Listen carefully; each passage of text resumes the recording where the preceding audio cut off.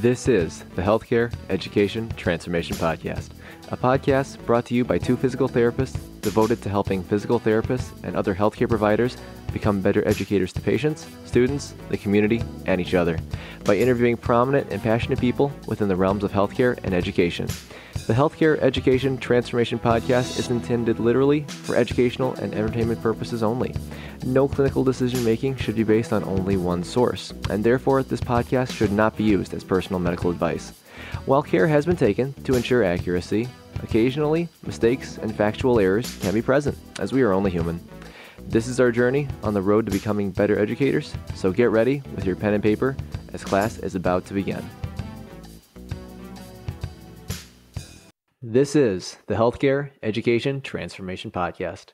I'm Bryan and I'm one of your co-hosts, and of course, as always, I am joined by my other half, F. Scott Field. And today, we have a very special guest today, bringing his perspective from a manager's perspective.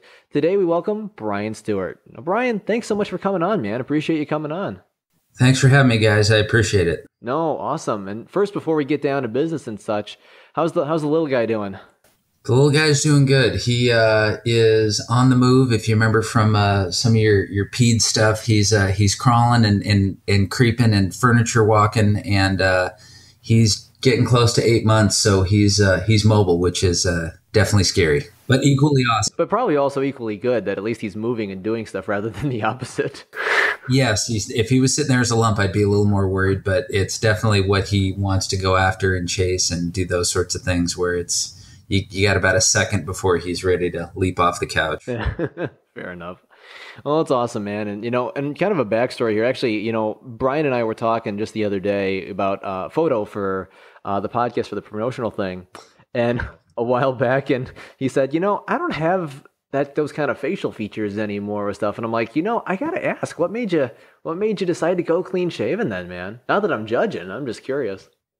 Well, so just with my son seeing like whatever my face was like before. So I've had some beards, had some super long sideburns. And so whatever picture you're seeing probably on like clinic page or LinkedIn or something like that, where I threw a, suit and tie on. But, I think I had told you to check out our clinic's Instagram page, and you can see a pretty awesome, mustache that occurred twice in my life. So, for those who want to go dig that up, feel free to go find it. But there you go. Yeah, we went just for the kid, and to please my wife, Oh, gotcha. That's how it goes.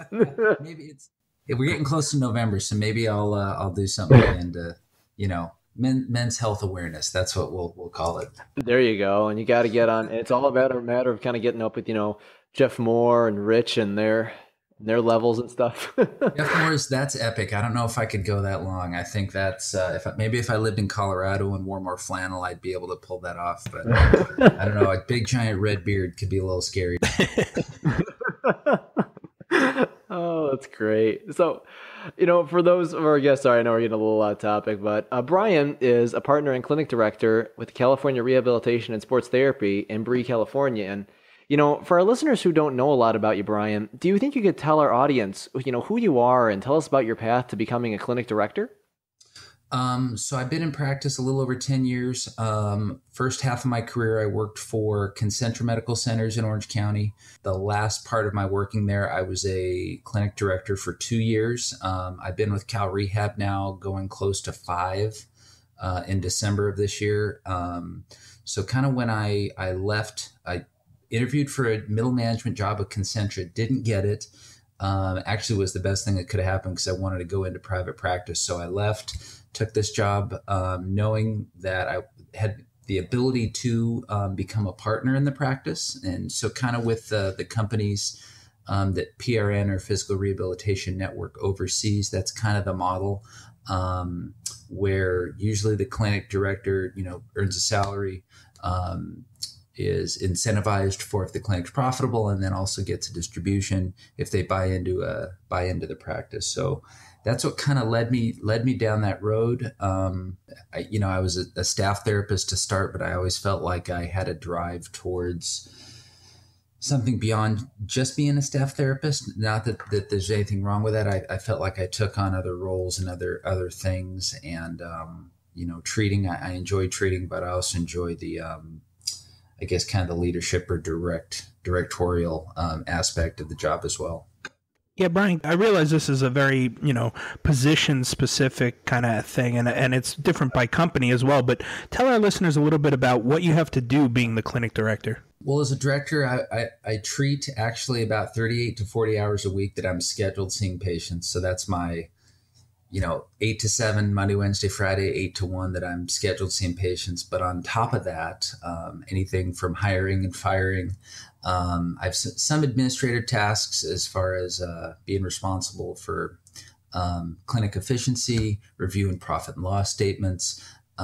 There are some marketing aspects that I do, relationships with referral sources, different coordination with our kind of home office in Carlsbad, just email correspondence, disciplinary things if need be, policies and procedure, sort of, implementation, staff training if I do, which I could probably stand to do a little bit more of, but, as we do different things, if new things come across, when we have students or when we have new clinicians come on board or new non-clinical staff like aides or volunteers. So some different things, I guess, that. I would say, even as a director, number one, I'm a therapist. So looking at that skill set that needs to continually improve, just manual therapy basis, reading journal articles, but also from a business standpoint, understanding if I've got bigger clinics in my area, what are we going to do to set ourselves apart to remain profitable and continue to grow? So, reading business or leadership books, nothing that was guided from my company, but just kind of what I've had to do myself to make the clinic a bit more, kind of set ourselves apart. So I guess, I could tell you like what a typical day entails of what I do, if that helps. Yeah, for sure. And especially because I know you said before, Bryan, that you normally you're working full time and you're seeing patients for a lot of it. And I'm kind of curious with that even. So how do you balance in some of the other tasks as the director throughout that? I get up at 5 a.m. every morning. I would say, get up about 5. We were talking podcasts a little bit earlier. So get up, get a little podcast in on my way to work, grab some coffee, do a little bit of reading at Starbucks, maybe half hour, 40 minutes, whether it's a journal article or maybe a business book. Get into work about 7. If I didn't finish any charting from the day before, try to wrap that up on shorter days. And then I start seeing patients about 8 o'clock. Some days I'll sneak in a 7:30 patient. I would say on days like today, I got done at 1, so I have the flexibility of the ability to see be on an interview or, get interviewed for a podcast or go do a little bit of marketing and different things like that. So I kind of try to do it before or after treating. If I need a little bit more time, I'll block some time from treating, but I try to still maintain some efficiency with my ability seeing patients. So it's getting creative either before work or maybe at lunch. I'll try and sneak in some things that way, or on my way home, I'll sneak it in that way. So every once in a blue moon, I'll take a dedicated, like a short day off and go hit a bunch of referral sources or tackle some other administrative tasks like that. But I try and do a little bit throughout the day for sure. Gotcha. So Bryan, from your time as a director, what are some of the biggest lessons that you've learned about being a director and about the PT process in general? I think being a director, you have to be fairly flexible, kind of like as a treating clinician. You may have to deal with clinical, non-clinical, different behaviors and attitudes. I would say you can't be everyone's buddy, but you can't be a royal turd either. You got to find the sweet spot between the two. I think that's probably the biggest thing in managing people. It's kind of like managing your patients. You've got the little old lady who might need her hand held through something, or you've got the industrial athlete who needs a swift kick in the rear end to get motivated. So I would say that, along with as we're treating and kind of managing a day, that's kind of how that has to happen. I would say time management too. Sometimes it's real easy to just want to keep hammering away at at checking emails throughout the day. But if sometimes, unless it's urgent, I try to block time, maybe, one of those times in the morning, just to keep things a little more organized. I think that's the thing that email can tend to get away from you, to where, you see that icon on your phone or on your desktop and you instantly want to click on it, but you'll get drowned in that if you're not careful. Yeah, that's a good point as far as, just efficiency goes. I know social media and smartphones are really killing effectiveness and efficiency these days. Bryan, just out of curiosity, let's say you have a new grad or, maybe some DPT students getting ready to graduate. They're going out for an interview. What are some director manager type qualities they should have if that's a position they're looking to get into eventually?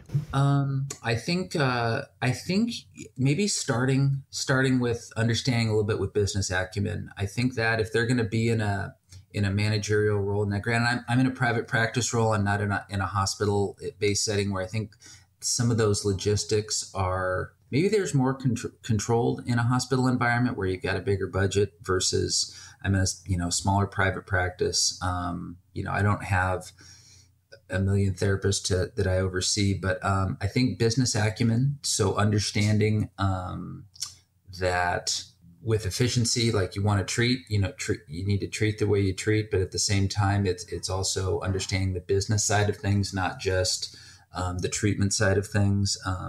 Understanding personalities of it. I hate to say you need a thick skin, because depending on the people you're around, but I think that may help as well. And those are, the business acumen piece is probably not going to be the thing that you may get in PT school. Definitely not being super passive. Like, you have to have a little bit of I don't know if it's an entrepreneurial / type A / full bore attitude, but being super passive, timid, and awkward doesn't exactly help. And I'm sure, maybe you guys went to, where you guys went to PT school, I'm sure you saw both sides of that token. So certain people are going to thrive well in a director leadership environment. Others are going to be just fine doing research, because if they come in contact with patients, they're going to scare them. So I think those sort of attributes, I think help. Sometimes you develop some of those skills along the way. But I think definitely having that sort of skill set will help. Yeah, for sure. And something I've even heard too is, really asking, in your interview, is asking what are the clinic's needs? Like, what are your guys' needs and what are you guys struggling with? And then, being able to address or provide ideas that you address that unique thing, and being able to see things from a 30,000 foot view. At least that's something that I've heard from some of the managers that I've spoken with as well. And Bryan, I'm curious on if that holds any value, if that holds true to what you think as well. Yeah, I think you have to look at it. I think you have to look at both kind of. I think about what I do, like you said, day to day. But I think sometimes it's hard to take a step back and look to see, as you're maybe planning a budget on how you're going to see how the rest of the year is going to go. And sometimes it's hard if you don't have enough either patience or years under your belt just to kind of understand that. And sometimes you just have to be in that for a little bit of time. Being in a smaller clinic sometimes is a little easier to do that. But no, I think that's I think that's key. But it's not always easy. And sometimes making those bigger 30,000 foot view decisions aren't always the most popular. But if it's for the betterment of the clinic or the greater good of the clinic or the organization, sometimes you have to do that. I mean, as you climb like the corporate ladder of things, sometimes you make decisions that aren't always the most favorable. But when you're in a leadership role like that, you kind of have to make some decisions like that. Sure, for sure. And Bryan, what if we flip the tables around? So say a relatively new grad or a therapist is interviewing for a position. What are some qualities that they feel like they should look for in a manager or a director before accepting any position? I hope some openness. I think openness to communication. I've tried to, have, anyone who's interviewed with me, whether they've been a volunteer, an aide or a PT or whoever, that they can ask me questions. They can, bring ideas to the table. I think that sort of open communication is key. If you've got a giant ego and you're completely unapproachable, you're going to lead by fear.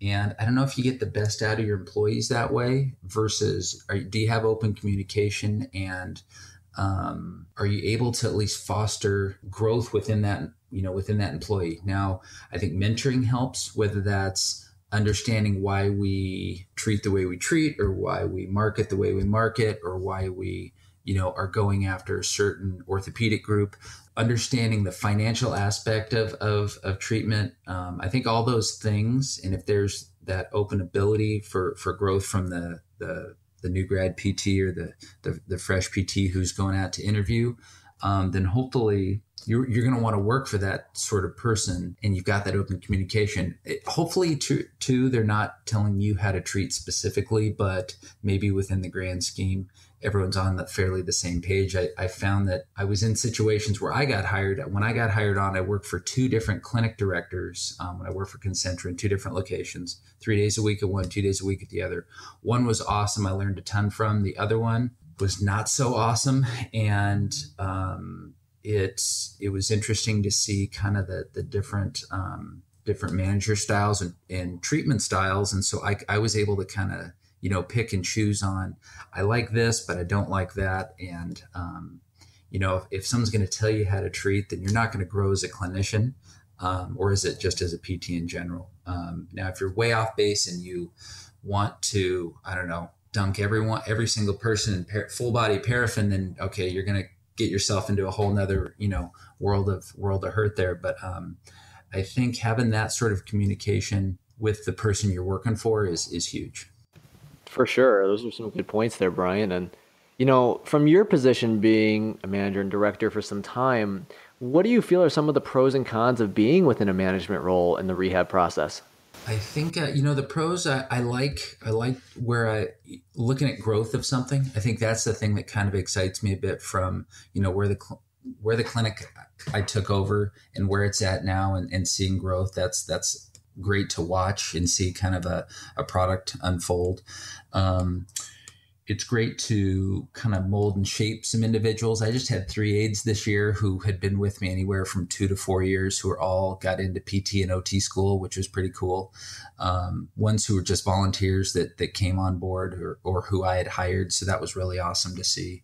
Just seeing that the way you can kind of shape and mold a clinic that's kind of like, that's kind of your own. I mean, I play Sports Center all day, or baseball, and listen to my music throughout the day. And it's a great fun environment, and patients get better, and it's fun to do. And now, granted, that's a pro and the benefit of being the guy who directs the thing. Now, cons, on the other hand, as I think I alluded to, it's there's a fair amount of hours in the day that go into, being a director, and whether that's anything from, the treating aspect to the administrative, I guess, if you want to call it a burden, and all the other things that go along with that. I would say it's sort of a con, but at the same time, it's still, I'm learning, whether it's leadership things or other things that go along with that. And that sometimes it's those decisions when you have to fire someone, or you have to cut hours, or you have to do things that aren't always the most favorable. But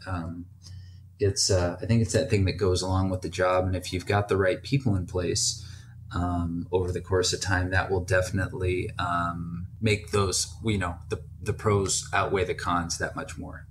Yeah, good points for sure, Bryan. Now, again, thinking back to new grads or, current DPT students, from your perspective as a director, what do you feel like the future outlook is with regards to reimbursement from insurance companies for physical therapy services over the next maybe 5 to 10 years?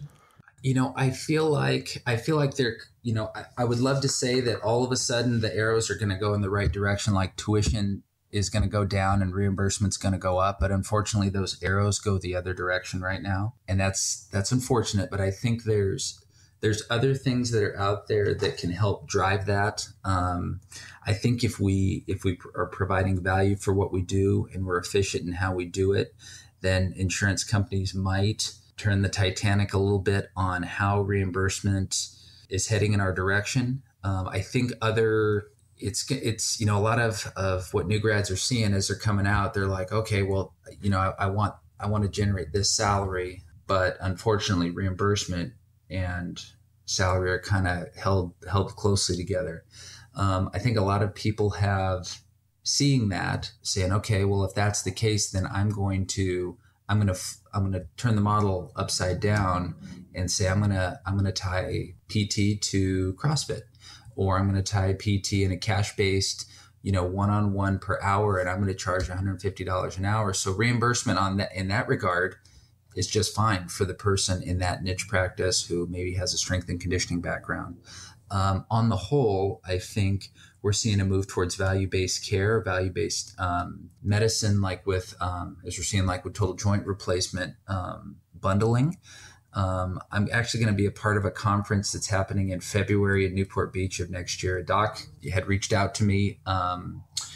His name is Dr. Zeev Kane. He's based out of UCI, and it's a panel that's tied to value-based care and how hospital administrators, clinicians, and all these folks can better deliver value-based care. So I think if there's a way that value is seen in, then hopefully insurance companies will see that. So what patients are willing to pay versus what insurance companies are willing to pay is a little bit of a dilemma. And the hard part is there's going to be HMOs and things like Medicaid that are very low paying. The hard part is there's going to be clinics out there who want to survive, and what they'll do is try to cram 4, 5, 6 patients an hour because you're only getting reimbursed $30 a visit. Quality of care changes. That's the crappy part. So I think if we continue to fight this on many fronts, there's a group down in San Diego called IPT. I'm not sure if you guys have heard of them. That's Independent Physical Therapists of California. They're actually suing a work comp third-party administrator. It's pretty wild. So Align or One Call Medical is a third-party group who takes a little slice kind of out of, well, at least in California, the California work comp fee schedule. So that right there, when we talk about reimbursement, talk about a small group of rogue PTs in California who are trying to go after, a big dog. Is it going to happen anytime soon? This is probably a multi-year legal fight or legal battle, but at least there's some other vehicles that are out there that are, we're trying to change that. I know it's a really long-winded answer. Sorry about that. But trying to get reimbursement to at least escalate a little bit, because the only thing I've seen, I've been out 10 years. The only thing I've seen is future PT tuition only continue to escalate. So if undergrad's expensive, or if you went to private undergrad, or if I went to a private PT school, went to a zoo specific. So I've only seen that tuition go up. God forbid you go to the most expensive school that's out in LA. We all know what school that is. If you're getting close to $200,000, $250,000 in debt, and you're still coming out of school making, $70,000 or $75,000, that's going to be really difficult to, move on with your life and do those sorts of things. But yeah, that hurts no matter what reimbursement is at that point. True. And yeah. Hopefully it will continue. If we continue to show value, then that will change that equation. So those arrows are going in the right direction. Yeah, let's hope, man. Bryan, with regards to your onboarding process, say you've hired a new staff member or a new therapist, what are some methods that you find most effective when teaching new hires about your onboarding process? I don't have the most super formal sort of onboarding process. A lot of times, the therapists that we've brought on, I only have one staff PT, and we have a close to full-time. He's full-time. I have a close to full-time OT. A lot of it has been people we've had who've been students in other clinics, so they've kind of gotten a feel for how the Cal rehabs operate, and a little bit in kind of how we treat. I would say I definitely have open lines of communication with that PT or my staff PT, Scott. And if there's discussions about patient care, we talk. He literally sits right next to me, so we can discuss some of those things a bit with how the clinic is run and those processes. We definitely do some training time, or if they are like a PTLA, there's some mentoring time there with co-signing notes and going over that sort of process there. Our company recently started utilizing MedBridge for some training things as far as policy, procedure, OSHA, and some of those sort of things. But I think they leave it up to each clinic to go a little deeper if each clinic has some different niches as far as say someone does CrossFit based things or more strength and conditioning aspects within the clinic. But as far as that onboarding process, I don't have the most super formalized, but a lot of it is we'll get in and start treating, and we'll co-treat. If we need to co-treat some patients, we'll talk research articles, talk whatever needs to be done. And as over time, if I start to see where some weaknesses lie, I can always pull aside and discuss accordingly before it becomes a problem or a long-term thing. Yeah, Bryan, you bring up a really good point there, because I know a lot of companies promise, mentoring options and, oh yeah, you'll have the ability to be mentored. Don't worry about it. We're not going to throw you to the wolves. But, with the current financial stresses that PT clinics are going, we talked a little bit about that reimbursement issue. It's getting harder and harder, it seems, to incorporate these educational and mentoring opportunities into the clinic. In your opinion, maybe what are some of the best methods for trying to carve out time and find ways to educate and mentor staff, given the constraints that we talked about? I would say utilizing MedBridge has done well with, if you want to dig in deeper to little modules, like say you wanted to learn a little bit more about, say, instrument-assisted soft tissue mobilization. So kind of assigning some videos that it kind of works. Sometimes it might be on the clinician's own time. Sometimes it might be at lunchtime. Sometimes we might do a lunch in service or a staff meeting that way. A lot of times I'm 6 o'clock in the morning, I come across an article and I'll text it out to, any of my different clinicians. So I think it comes across different ways, blocking time in the middle of the day or maybe coming in a little bit before work. I realize we typically fill up our schedule with treating. Now, sometimes just with regard to that financial piece, if there's we typically, to give you an idea of how we see patients, we usually book a patient every half an hour and every hour, or allow an hour for an evaluation.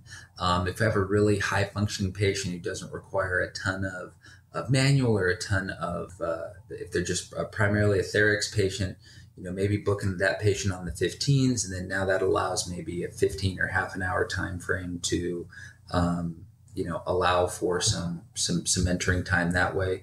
That's definitely something I've wanted to get a little bit better at, and making it more of a regular thing to set aside time doing that. But I think that's probably the best way to do it. So we definitely encourage our clinicians, and we'll pay them to do Con Ed. We try to talk about different Con Ed and what they want to do, whether it's, you get $1,500 as a full-time clinician. So that could be anything from APTA dues. And I have a role in APTA, CPTA, from either a delegate role, or I'm a chief rep within our district or county. And just understanding those sorts of things, back to whatever sort of weekend courses they want to do, or if they're looking at other books or texts or other things like that. So we definitely encourage that and try to incorporate that in the treating day. I think trying to go a bit beyond that can make it a little tough. Yeah, I don't know. I've got a newborn as well, Bryan, and if you wake me up with a 6 a.m. text for research articles, you're going to get a stern talking to when I get in. That's for sure. Yeah, but none of my clinicians do. I try to keep the 6 a.m. text unless I get, or I'm listening to a podcast and I'm forwarding that to someone else. So I try not to do that too often, but I know if I don't do it, then I don't know if there's only a way to delay a text message, you can right. delay. Well, fair enough. You can send a link to our podcast here anytime you want. We'll allow that. Okay, good stuff. There you go. I don't care if I'm waking people up. I'll do it for sure.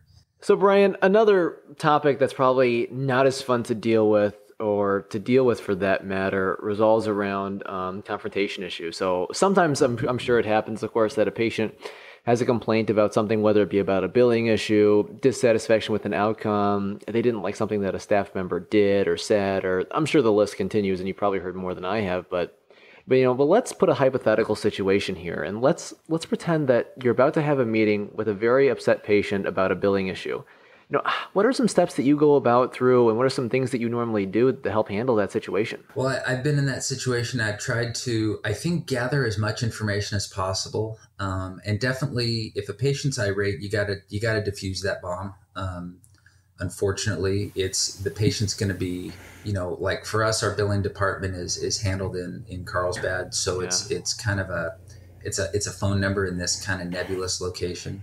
So for me, I definitely want to calm the patient down as much as I can, because an upset patient's going to go tell 10 people that they know that, oh yeah, Bryan down at Cal Rehab, all he's worried about is money, and he's trying to, stick me for whatever bill.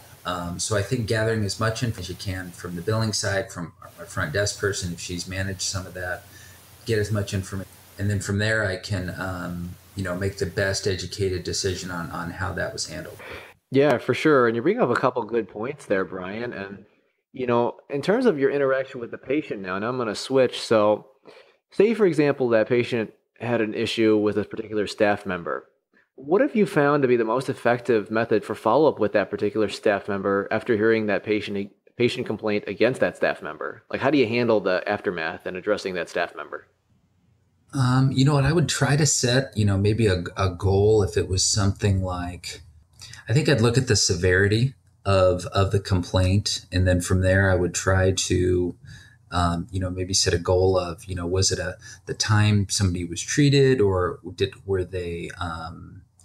was someone a little heavy-handed? Was, say, a manual therapy technique? I've had to have that sort of discussion. So I think at least setting a goal to say, okay, let's look to see how this patient bounces back over the next few weeks, and see if we can, avoid whatever, manual therapy treatment technique that you did, or maybe don't bring up a topic of, I don't know, politics or religion in the clinic if you happen to do that. I haven't run into that situation, but if you've got some smarts, you don't bring up those two topics. It's just one of those things, you don't do. But I think setting a goal of trying to improve on whatever that if you want to call it an impairment or dysfunction that they came across, and maybe follow up in a few weeks or a month to see how that changed. If it's a chronic thing, then maybe a more formal sit down discussion, review. And then does it need to get to the point of hefty, I'm having you sign things now, and now I have to put you on contract, or that sort of thing. Usually, warnings and write-ups, usually stern warnings do well, but if you have to get to the point of writing people up, then you're going down a path that's, sometimes you have to do it, but other times, if the person's a cancer in your clinic, whether they're an aide or a clinician, you definitely, you want to get that person out of the clinic if it's truly that sort of situation. Or if it's more patient driven, we're going to have patients. I know you guys have, maybe, I don't know if you've experienced it, but you'll have a patient who you're just not going to please them. And maybe at that point, maybe we're not the right clinic for that patient, or you just try to discharge them as fast as possible and get them back to feeling better, kill them with kindness. So you've got a few different options there depending on the severity of the problem. But sometimes you have to take the PC route. Other times you have to you got to make a stern decision about something. And it's not always favorable, but sometimes you got to do it. Yeah, Bryan, while we're on the conflict train here, let's say you've got two staff members that are having an issue. What kind of effective strategies do you use to kind of deal with that, staff member on staff member type conflicts? I would probably gather as much information, talk with each one of them individually first, and then kind of bring the two together and say, okay, this is the information I've got. This is what's in front of me. This is what you're telling me. This is what you're telling me. How are we going to move forward with this, and kind of make it a team approach that way? Unless it's like a blatantly, someone's putting, someone in a compromising or legal issue, and it's pretty clear cut, then I can make a decision one way versus the other. If it's two clinicians I would like to keep both employed working for me, then it might be not the most comfortable thing for those two people. But I think if the three of us sit down and discuss something, because it's real easy if I sit down with one, oh, well, so-and-so did this, that, and the other thing. Okay. and then I hear the same thing from someone else, it's easy to hide behind your accusations versus, okay, well, this person's now sitting across from you. You want to say that same thing again, and now we'll see where, what's the true situation versus what's, a load of BS. Yeah, for sure. No, that's a good take on that, Bryan. And now I'll say we can safely get off the conflict train here, and we'll switch it to a different track here. So what are some questions that a PT should ask themselves to see if being a manager or a director is right for them? I think, do they want to be involved with, do they like the challenges that go beyond patient care? Do they work well with many different personalities and behavior types? Do they, if they're going to be a manager director, do they feel comfortable marketing to referral sources? Do they feel comfortable with, something that's beyond just a 9-to-5 job? I think my other things that go on outside of, my other consulting things or, involvement in our state or national organizations, I think that kind of goes along the lines with that, where if someone's just fine punching in and punching out, then they're probably not going to want to be a director. And that's just one guy's opinion. But I think when there's that little bit of a drive that's beyond patient care, I think that's something they'll have to ask themselves if they want to dig a little deeper into that. I don't know if everyone's a natural born leader or manager in that regard. And I think if they're going to have to make, kind of back to those conflict things, if they're going to have to make those kind of tough decisions with conflict or with hiring and firing and some of those things that aren't always the most savory, then it might be, if it's not for them, then that might, a director role might not be for them. Yeah, that's a good point, Bryan. You mentioned you do listen to a couple of podcasts and you do a lot of reading here and there. What are some resources that you've found most beneficial with transitioning into a manager-director position? I would say I've tried to, over the last couple of years, kind of really understand like the kind of the PT business side of things. So, even if it's different business books, I mean, I would say I read, like Entrepreneur Inc., Fortune, just as much as I read JOSPT or the PT Journal or, the journals and things that are, associated with like sports or the ortho sections. Being a private practice section member, that's definitely helped. Even just networking at conferences.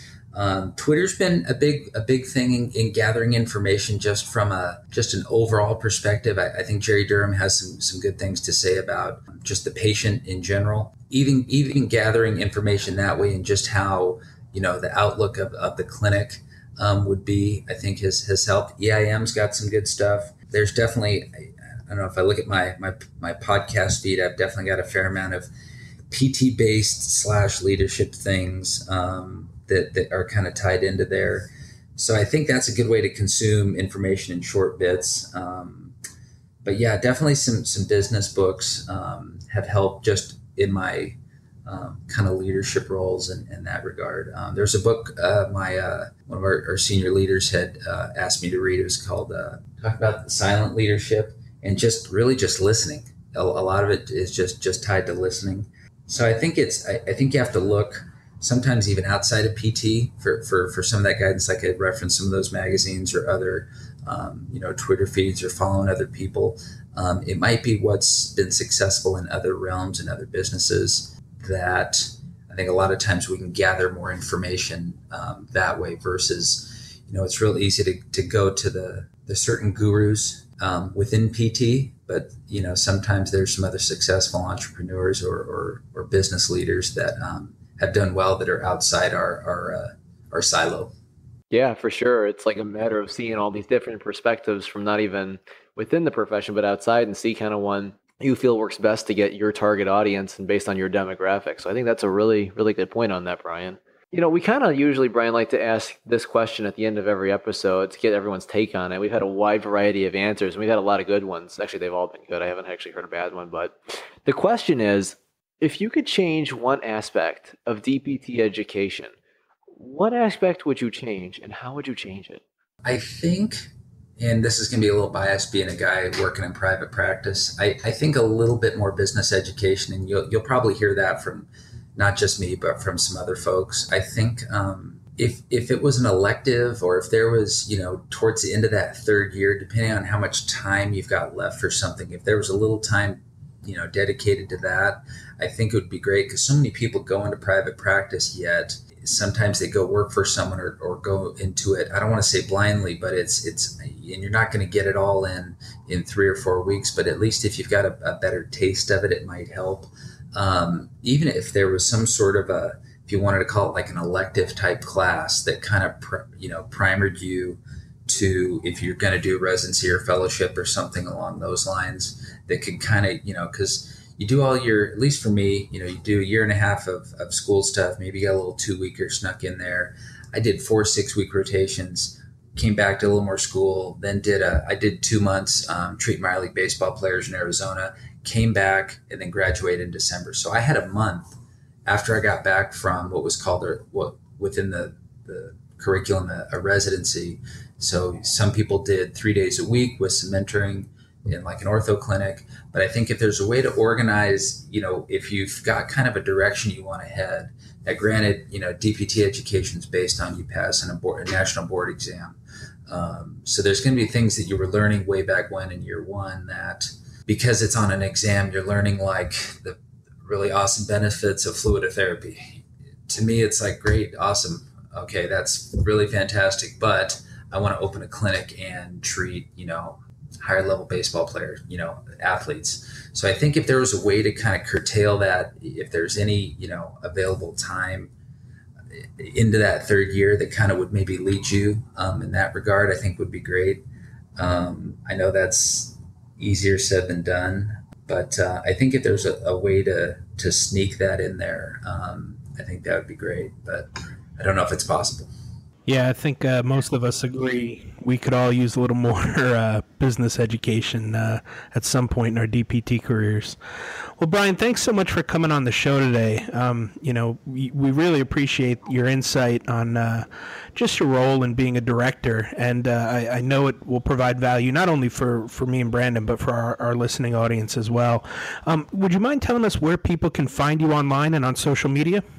I would say you could find me on Twitter at Dr. Bryan Stewart, or you could find us. That's probably the best way. And if you have any questions for me, you can always direct message me that way. I got too many email addresses to keep track of. Not that I don't want to share them, but I think direct message I can kind of keep track. And if you happen to or mention this podcast, I can at least try to reference that if anyone wants to, get in touch that way. But more than willing to answer any questions that any of your audience has. Awesome. Thanks so much. No problem. Thank you. Thank you for attending class today, and we hope that you learned something and gained value from the content. If you'd like to schedule office hours with us, feel free to add us on Twitter at HET Podcast, on Instagram, HET Podcast, on Facebook, the Healthcare Education Transformation Podcast, and the homepage, healthcareeducationtransformationpodcast.com. And for those of you following along in the syllabus, extra credit can be obtained by liking us, sharing us, and leaving a review. Let's continue our journey up Mount Educational Success as lifelong learners.